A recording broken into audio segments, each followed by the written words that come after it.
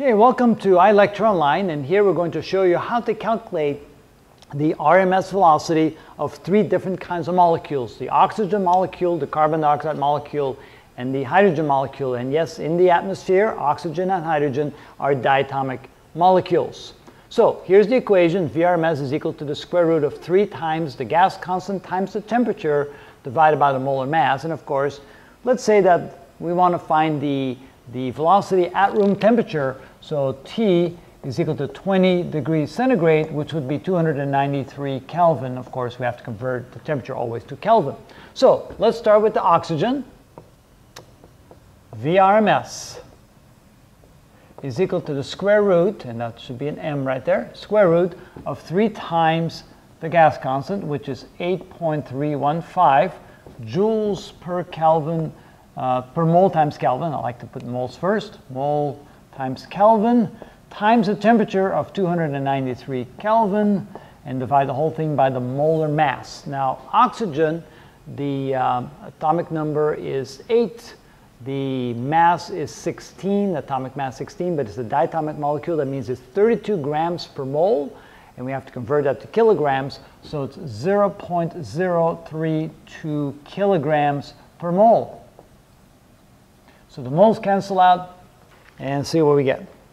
And you'll be surprised about the answer. 8.315 times 3 times 293 and divide by 0.032 equals, and then take the square root of that. And believe it or not, these molecules are zipping along at a speed of 478 meters per second.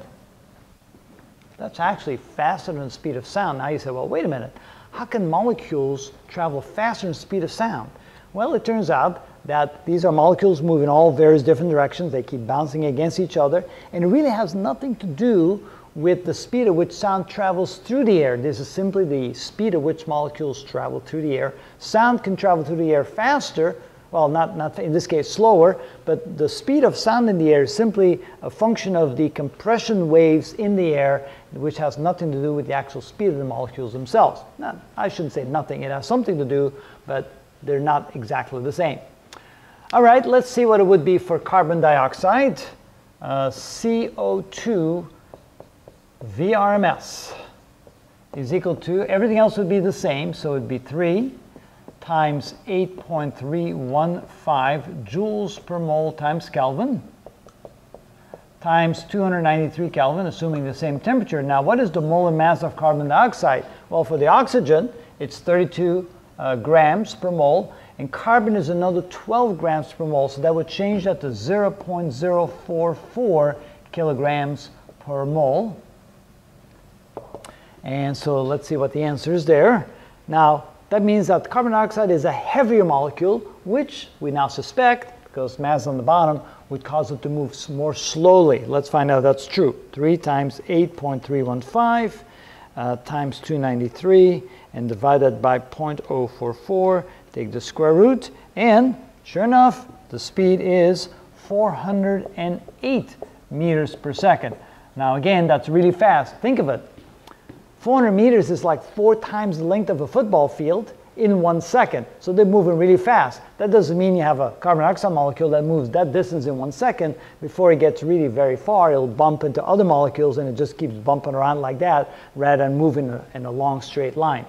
But now let's take a look at hydrogen. Hydrogen is a very light molecule, so we expect that one to move a lot faster. So let's find out. So VRMS is equal to the square root of 3 times 8.315 joules per mole times Kelvin times, and notice the temperature is the same for all of them, and then the mass would be different. In that case, a diatomic molecule of hydrogen has 2 grams per mole of mass, so 0.002 kilograms per mole. And that ends up being 3 times 8.315 times 293 divided by 2, divided by 1,000 equals, and take the square root, and notice that one moves at a speed of 1,912 meters per second. So notice that that one moves a whole lot faster because it's so much lighter, so much less mass. All right, but here's some nice examples of how to calculate the RMS velocity of different molecules in the atmosphere. And of course, if the temperature changes, then of course the speed will change as well. And that's how you do that.